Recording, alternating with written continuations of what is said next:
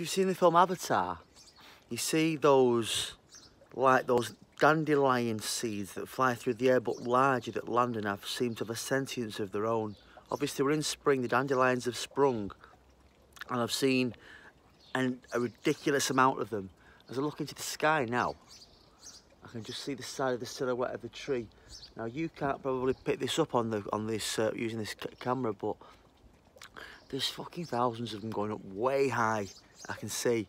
I've never seen, the earth is covered in them, and I watched Avatar the other day, and I'm seeing the oceans being cleaned up, I'm seeing the air quality.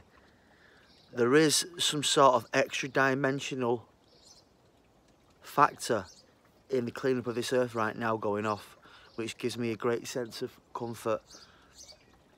Despite all the madness that's going on, there is a deep energetic current of love and healing and peace, something quite magical.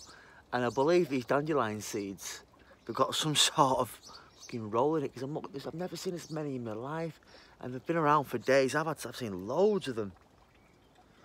So yeah, it's just about seeing things differently and then interpreting it via the senses, non-cognitively.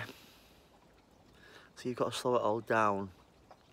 You've got to slow it all down to appreciate these things. And that is the key to survival in these weird and wonderful times. Enjoy.